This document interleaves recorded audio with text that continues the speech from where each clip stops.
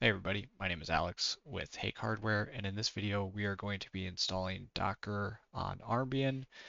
It is pretty much the same as installing it on Debian, but I did want to make one exclusively for installing it on Armbian. So we will kick it off with jumping over to our terminal, and I'm on COMET Alpha, which is a brand new install of Armbian. And honestly, Docker is always the first thing that I install because I love Docker. So let's do a quick sudo apt update just to make sure everything is good. Shouldn't be anything. And then we will just install some dependencies here. And I'm just following the wiki that I have set up for the CM3588 with Armbian, and I'll link to that in the description of the video. So moving on to the next one, we'll create a directory for our keyring, and then we will download Docker's GPG key, and then we will make sure the permissions are set up correctly. And then finally, well, not finally, there's another command after this, but we will add the repository for Docker so that when we run our install command, it can find all the packages, which we'll do now.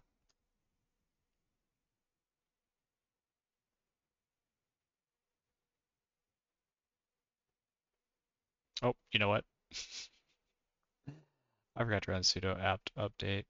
After this, that long pause there when you run something and it doesn't go exactly as you expected.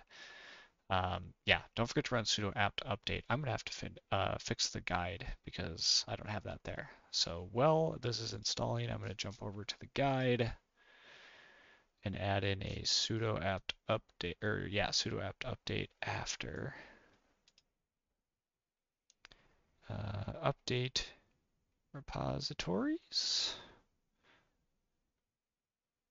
Sudo apt update. There we go.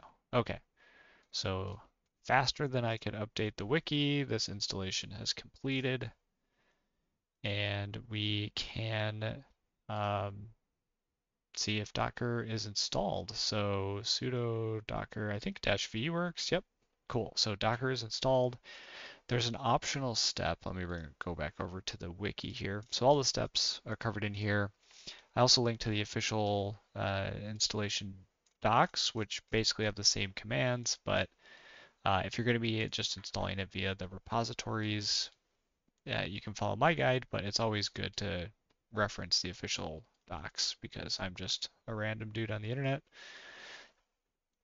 Yeah, there's one more step where you can add the current user to the Docker group, and this allows you to run the commands without sudo. So instead of having to put sudo docker-v, you can just run docker-v.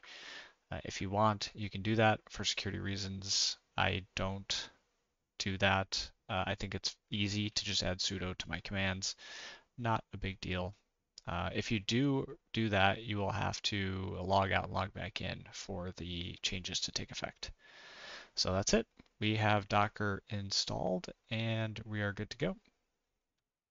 Thanks for watching, and I'll see you in the next one.